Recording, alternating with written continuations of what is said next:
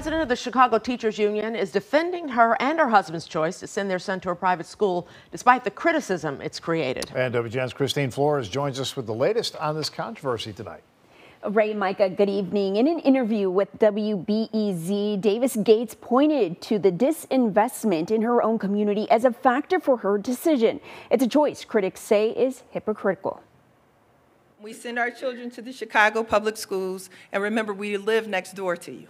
That was a message Stacey Davis Gates made last year. Now the Chicago Teachers Union leader faces claims of hypocrisy after admitting she enrolled her eldest child in a private high school in the city's south side.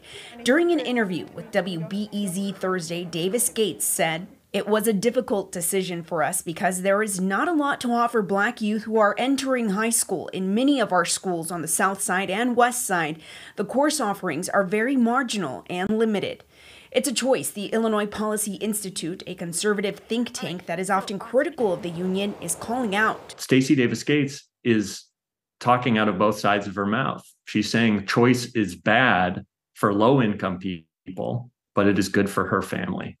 And that's where we really see the hypocrisy. Davis Gates has been under fire for days after a website criticized her for being anti-school choice, but then making the choice to send her son to a Catholic school.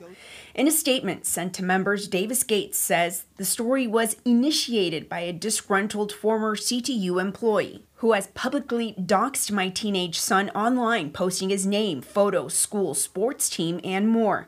She went on to point at things like the lack of high-quality neighborhood schools as a reason, adding, "For my husband and me, it forced us to send our son after years of attending a public school to a private high school so he could live out his dream of being a soccer player while also having a curriculum that can meet his social and emotional needs, even as his two sisters remain in Chicago public schools."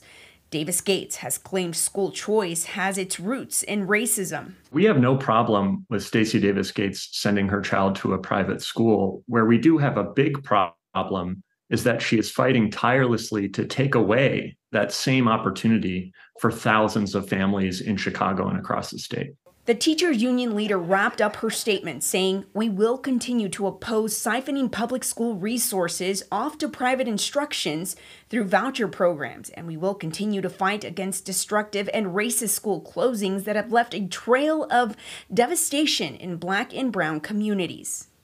The teachers union says Stacey has no plans on making any additional comments at this time. There are several other political leaders who have opted to send their children to private schools. Ray and Micah, that includes Governor J.B. Pritzker and former mayors like Rahm Emanuel, Lori Lightfoot, as well as Richard Daley. Yeah, haven't heard the last of this one, I'm sure. Thank you, Christine.